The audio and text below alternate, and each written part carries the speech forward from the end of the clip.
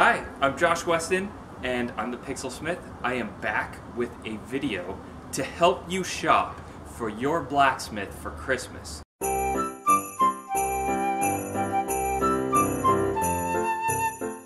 So I've compiled a list of 10 things that I think will make great gifts for any blacksmith this Christmas.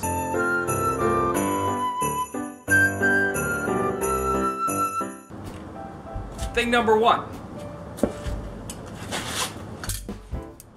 tongs.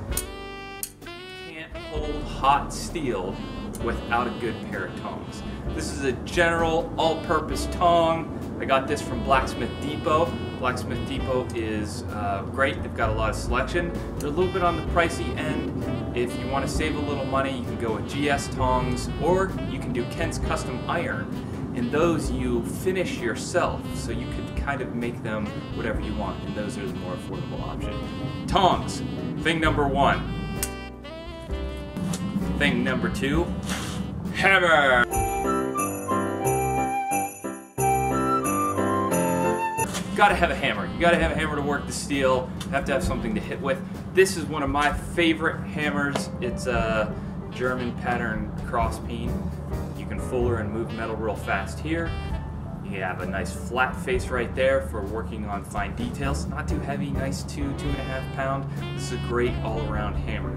You can get hammers at various places online or shops. You can get little ball peen. Yep, ball peen. It's one of my favorites. Just little, doesn't weigh that much, and you can get this pretty much anywhere. They've got all kinds of hammers at Hammer Source.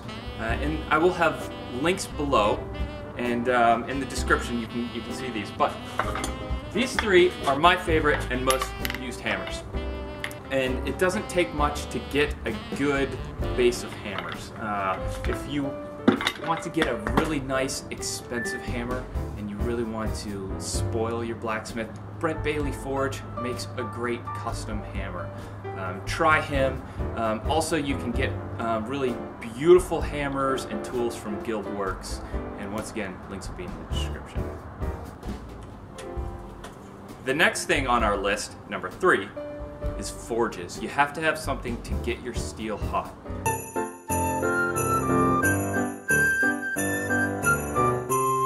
This is my forge over here. This is a custom build from a guy out of Cary, North Carolina, and I'll post details to that. But you can also get a Majestic forge. That's the forge they use on Forged in Fire. You can get a coal forge. NC Tool has a NC Whisper forge. Really nice, great mid-range product. If you want a really nice, expensive master propane forge, go with your Chile forge. They're amazing. David De La Gardelle uses them. If you're not familiar with his work, look it up. That guy makes beautiful stuff. Get a forge, get it hot. It's a little bit high, you know, as far as expense goes. Yeah, it's gonna cost anywhere from $300 to maybe $1,000 depending on what you have. But if you've got the budget for it, go with the Chile. The next thing I want to talk about is anvils.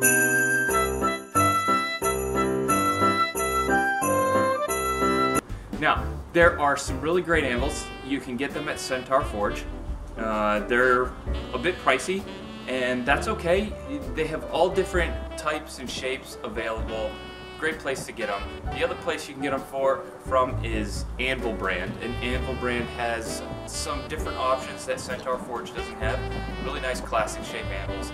And then you can also go with the affordable Grizzly International, or I'm sorry, it's Grizzly Industrial, and they make a $300 anvil, and it's cast. It's not amazing, it's not the best product out there, but if you're looking to get started and you need an affordable anvil, why not start with that Grizzly?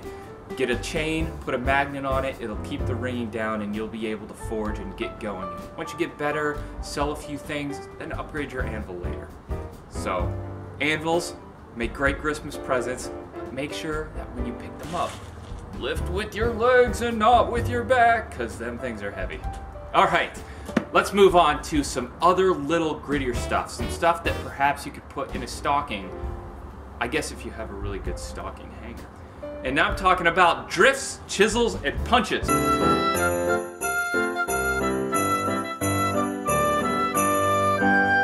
I've got a couple things right here. This is a slot punch, and in a slot punch, you take through a hot piece of steel, you hammer it down, and you make a nice opening that you don't have to use a drill for. It saves you a lot of time, and it's a lot of fun. This is a hot chisel, and this actually goes in the hardy hole of an anvil. They sell all sorts of these types of products on these sites, Blacksmith Depot, Centaur Forge, and there'll be links on those as well. But these are great because if you're just working as one person and you don't have that third hand that we all wish we grew, this is it right here. The other thing you can get is a little thing called an anvil devil, and it's a little triangle. It's $5. You can get an anvil devil for $5 from Pie Tool Co. And that just sits on top of your anvil, and you hit hot steel onto it, and it will cut it, it will put vents in it, you can use it to put texture. Very cool little things, they fit in your pocket, and that will definitely not tear a stocking off the wall. Okay, next up, steel.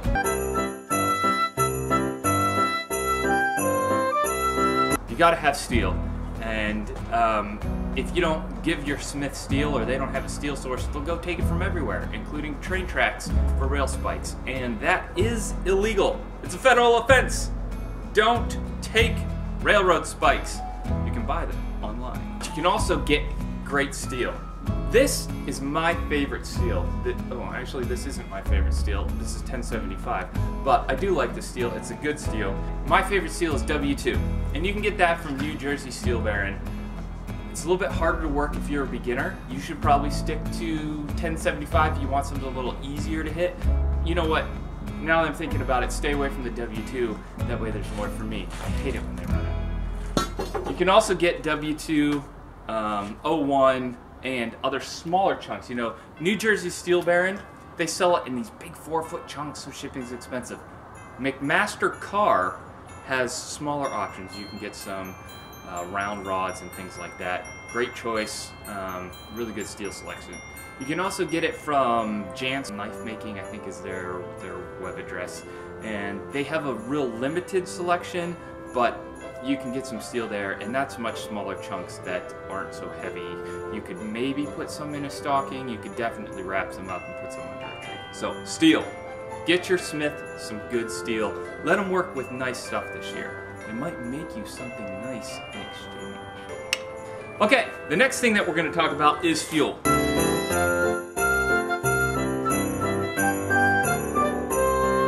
We need fuel for our fire. The easiest thing if you have propane is to just hook up to a propane tank. And you can get a propane tank at a gas station, a grocery store, a hardware store.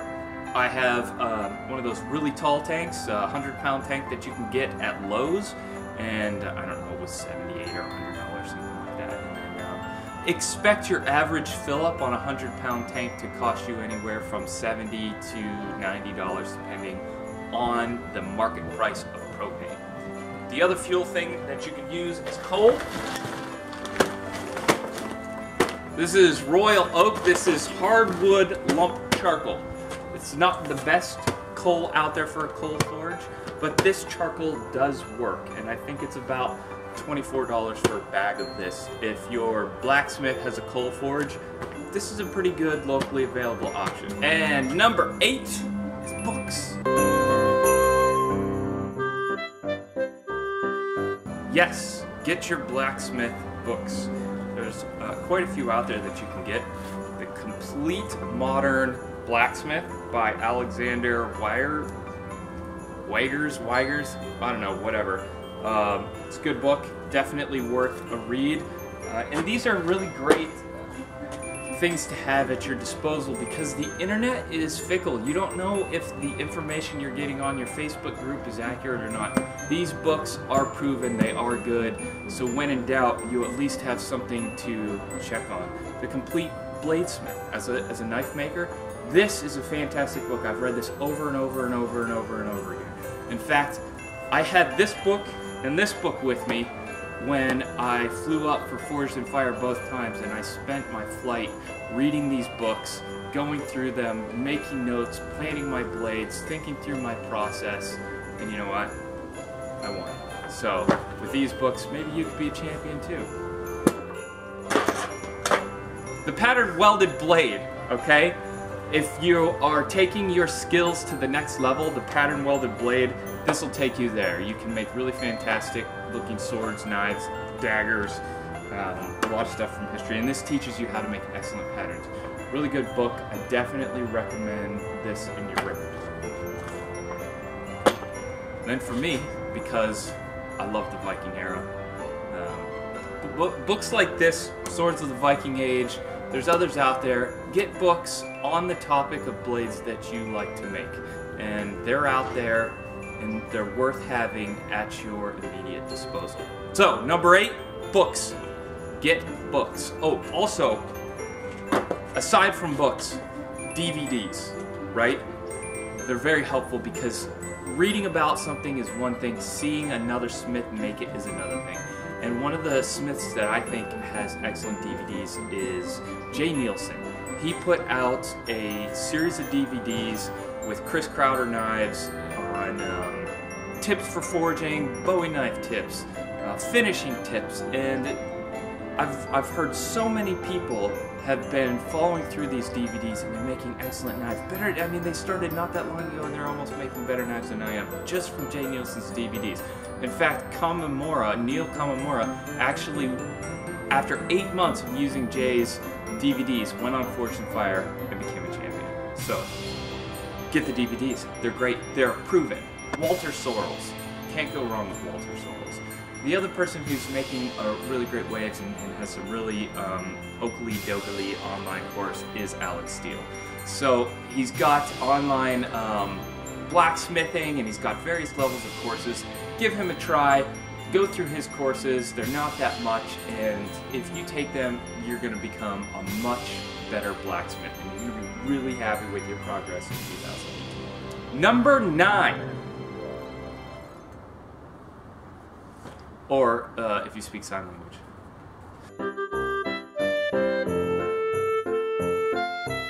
Shop supplies. General shop supplies.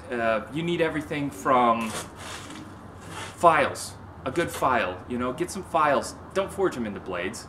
Use these files to file things. I use a file all the time, and I have probably 10 different files that I use on a regular basis. Get a file. Wire brushes. Look at this wire brush.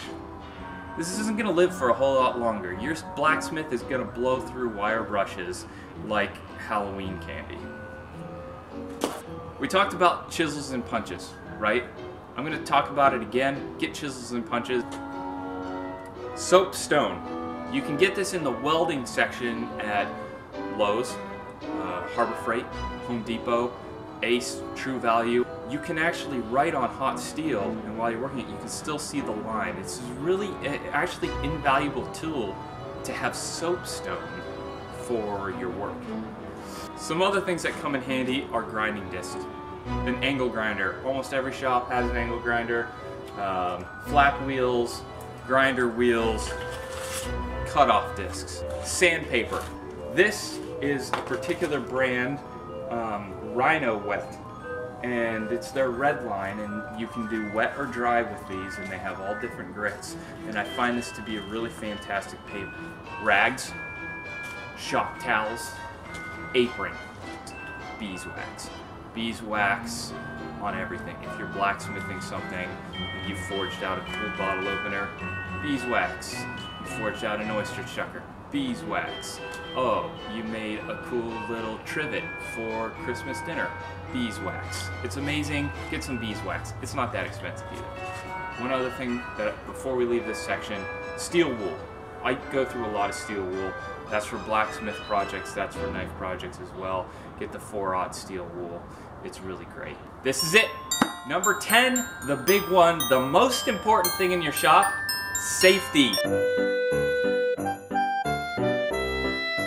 And yes, maybe safety should be first, but I put it last here because it's important and I want to make a big deal out of it. Get your blacksmith some safety equipment. A leather apron, a face shield. You know, you're grinding, angle grinders throw off lots of sparks, lots of heat, lots of flying shards of metal. And a face shield really makes a huge difference, you know. Having that face protection, it makes all the difference. I've had so many pieces of stuff fly at my face, fly at my eyes, and if I didn't have this, I'd probably be blind by now. Get a respirator. This year, give the gift of a healthy lung. Because we all want to be able to breathe. Breathing is great. I like being able to wake up and breathe every day, and I don't like my lungs to be full of black, gnarly chunks of steel and grinder bit dust. The other thing and final thing is gloves. These are not the right gloves. These are knit gloves. You should get leather gloves, no elastic in the handles. They need to be able to quickly kick them off your hands. But leather gloves are great. When you're starting out, you burn yourself a lot. When you've been at it for a while, you burn yourself a lot. So really it's about managing the amount of burns that you get. And you can stave off some of the burns by covering your hands with gloves. Whew! That was a long list, but it was a good list.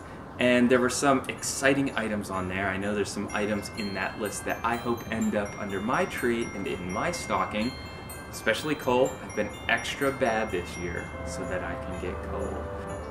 I hope you have a great Christmas. I hope your blacksmith has a great Christmas, and I hope you enjoyed this video. If you did, if you found it helpful, and you feel well equipped to buy your bladesmith or blacksmith gifts this Christmas, hit the subscribe, hit the like, because you're not going to want to miss our what to put in your blacksmith's Easter basket video. Alright, I'll see you later. Have fun Christmas shopping. Avoid the crowds where you can and shop online for some of these things. And I will see you soon. Merry Christmas.